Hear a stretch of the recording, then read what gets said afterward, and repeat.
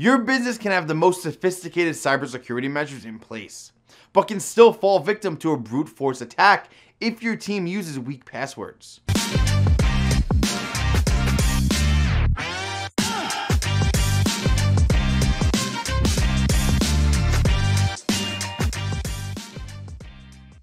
A brute force attack is when cyber criminals simply try to guess your passwords again and again and again until they force their way into your system.